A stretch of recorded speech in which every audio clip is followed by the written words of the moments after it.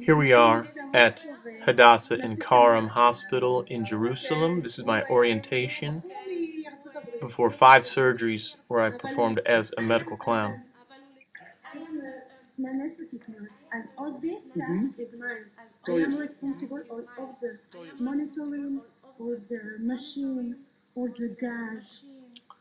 This is Valerie Elbaz, my performance partner and host for this adventure. She's a trained medical clown. Wow. All sterilized. Yes, all sterilized. And they let the clowns in here. Do you believe? Yeah. Here's one of my patients. We'll call him Avi. A lot of fun juggling with him. And getting him worked up. In Jerusalem, they're working on many studies of preoperative anxiety in children, medical clowns versus oral midazolam. It's amazing, this idea of connecting with the kid for 15 minutes prior to the surgery instead of giving him a synthetic opiate, midazolam, to knock him out before he gets the anesthesia. Slapstick works. I don't speak Hebrew, but slapstick works. My other performance partner, Sara, made him this balloon dog, and we asked his mom and dad if they wanted to hold it or if he wanted to hold it, and here we go. This is Sara right here waving goodbye. The idea of having the dog is interesting, though, because it's something for the kid to wake up with and to think about. Now, I'm here because I work at Cincinnati Children's Hospital. I met a doctor, Dr. Yoel Donchin, who is in charge of hospital safety at Hadassah and Kerem, and he invited me to this conference. And then they invited me to come and perform, to engage, to work as a medical clown in Hadassah and Kerem. And it's amazing. Here's from a study by Dr. Yaakov Gozal. Medical clowns use different techniques aimed to distract the children starting 15 minutes prior to induction and stay with the child until the induction of anesthesia. The child's anxiety level was assessed by psychologists using the modified Yale preoperative anxiety scale.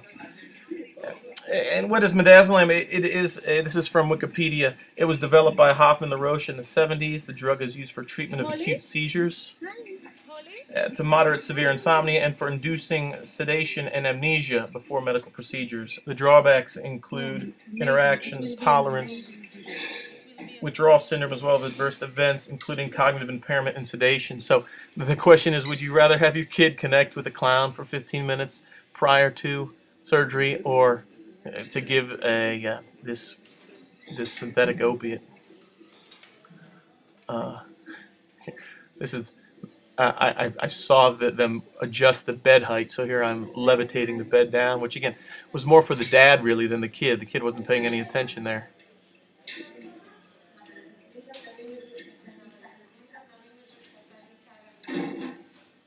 To scrub in and to participate in something like this was just really amazing, and to do the 5 in a row, to really learn and to participate and to be a part of the medical staff was neat. And here you can see I step out of the way, but the nurse encourages me to come back to connect with the kid. You want the little balloon dog from Sara? No, I'll put it over here. Okay, which is great. I'm warming up his finger as they're putting on the monitor on his index finger. And the medical staff really included me as part of the team here. It's giving me gas, knocking me out, give it to the dad too, really helping the kid understand. So a big thank you to Valu and to Sara, and of course to Dr. Yoel Donchin and the entire group at Hadassah and Kerem, and the Dream Doctors who are doing amazing work with medical clowns.